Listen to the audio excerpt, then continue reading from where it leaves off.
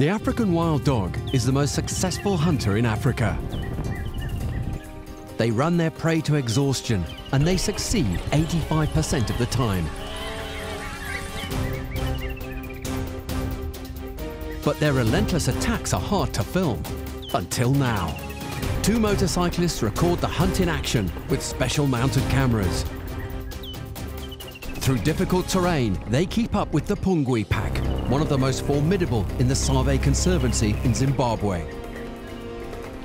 And they track the development of 16 new pups as they hone their skills for the ultimate challenge. An assault on one of Africa's most powerful and dangerous prey species, the African buffalo.